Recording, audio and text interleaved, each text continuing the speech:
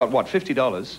Now you can have $1,000 if you match completely with our celebrities, because we're going to play Super Match, where the big money is.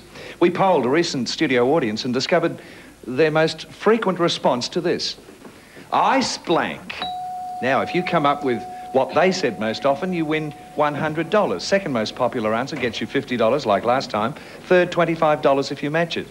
You may play with any three of our celebrities and get them to guide you along your way to an answer. Who do you choose first? Peggy, please. Peggy Tapano. Ice cream. Ice cream. Yes, ice cream. Like that. Jane. Jane. Ice bucket. Ice bucket. To chill the champagne in. And Barry, please. Barry Creighton. In weather like this, I would say ice cube. Ice cube. All good answers. I wouldn't like to have to make a decision there. We've got ice cube, ice cream, and ice bucket. Now, you mightn't care for any of those. You might have thought of a better answer yourself, in which case reject those and use your own. I have ice cream. Ice cream, you fancy? No. All right. I think you've made a wise decision, but then I'm nearly always wrong, so don't listen to me.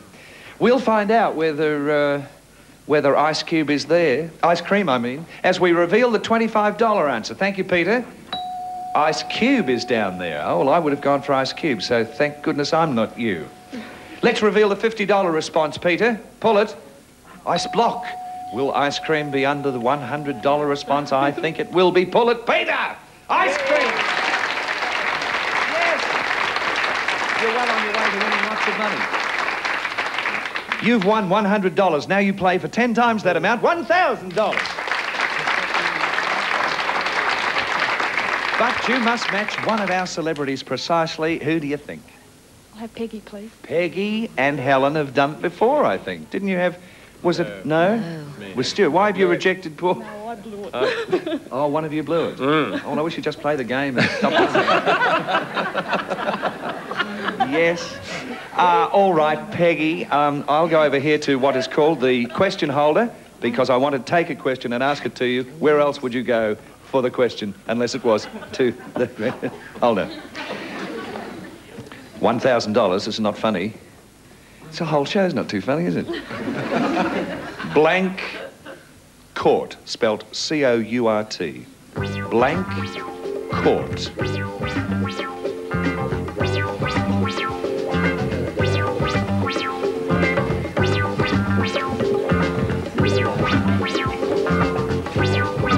Peggy's locked in. She's written her answer, and I'm sure, I just feel this is going to work. I'm just positive, because it's not all that hard. What kind of court? Blank court. Tennis court. Tennis court must be the answer. Then again, there are other kinds of courts. Yes, there's a squash court, a law court, Margaret Court, and the time you were, Stuart. Well...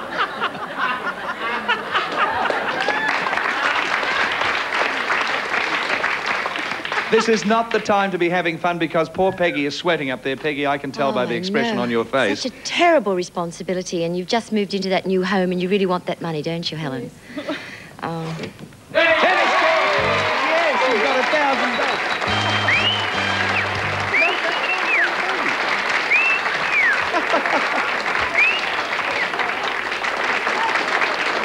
We couldn't be more happier. If you remember earlier,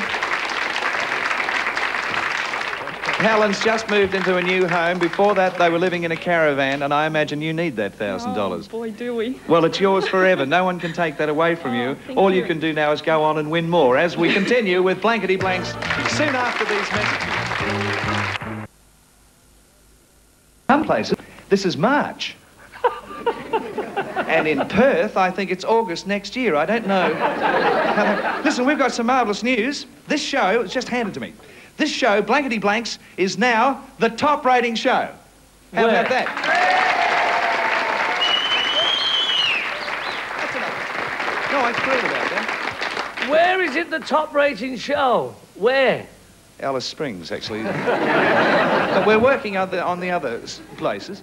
Cole Joy, welcome to the show. Graham, thank you. It's good to be along. What are you currently doing since it's either February or March? Well, currently just finished an album of old rockers that I've always wanted to do, you know, sort of as it was in the beginning. So it's soon to come out? Soon to come out, What's the title of the album, Cole? As It Was in the Beginning. As It Was in the Beginning. Be looking for that from Cole Joy. Wendy Blacklock Hello, from Graham. 96.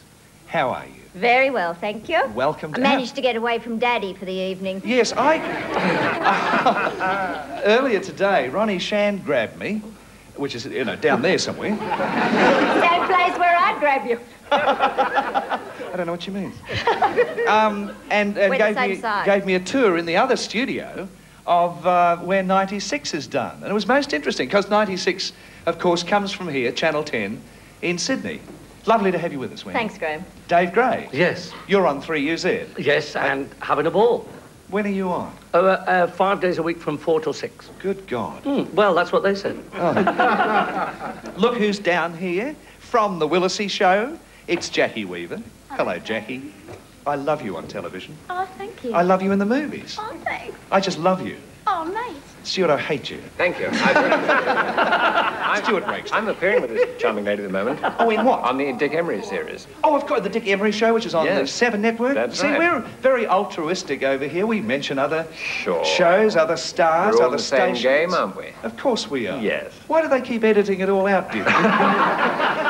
And Bob Moore from Channel 2, of course, Bob from Monday Conference. Bob, Hi, Graham. thank you for coming along. Pleasure to be Blankety with Blanks. you. Thank you very much. Last time we worked together was another show called Celebrity Squares. Indeed it was. The ill-fated Celebrity Squares.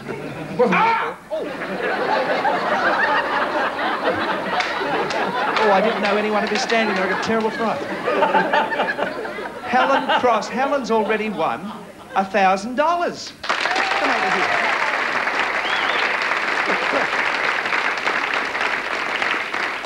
And I love it when at the start of Blankety Blanks it's time to play Super Match, because that's where the big money is. And that's what we're going to do now, Helen. And you're going to win another $1,000. I can feel it. Well, perhaps I can feel it after.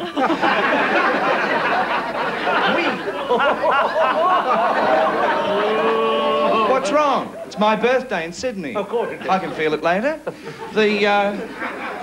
No, we polled a recent studio audience and discovered their most frequent answer to this. Blank Rogers. Oh, I've got an answer. Blank Rogers. Now, if you come up with the same answer that audience came up with mostly, you get $100. If you match their second most frequent response, $50. Third, $25 if you match it. And you are permitted to ask any three of our celebrities to help you along, to guide you into an answer for Blank Rogers. Who first? Dave, please. Dave Gray. Oh, it'd have to be Roy Rogers. Roy Rogers. Yeah, with nothing wrong with Roy Rogers. Who knows? Stuart Wagstaff. Actually, I've heard people walking around Sydney radio saying Blank Rogers. I will settle for Ginger Rogers. Ginger Rogers. Reminds me of an old schoolboy joke, which I don't think you can do. But the three red-headed sailors walking down the street, no, that's as far as you can go with that one. One more. Cole, please. Cole Joy. Oh, talking about radio studios, I'd say Bob Rogers. Bob Rogers, of course. That would be a very New South Wales answer. It mightn't be a national answer. So we've got Bob Rogers, Roy Rogers, and Ginger Rogers. Now, you mightn't like it. You might have a better Rogers. If so, use it. Reject all those answers, have you? Or are you going along with one of them? Roy Rogers. Roy Rogers.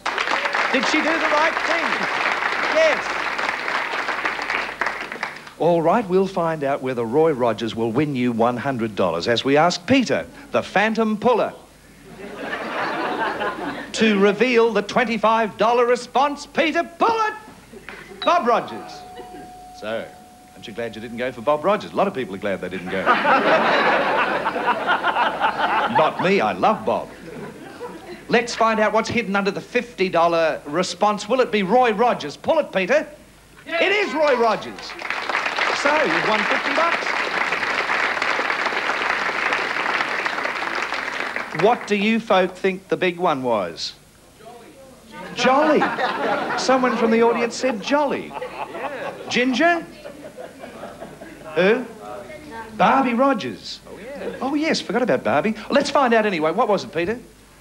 Oh, it was Ginger Rogers. Never mind. It doesn't matter. We love you. We love you.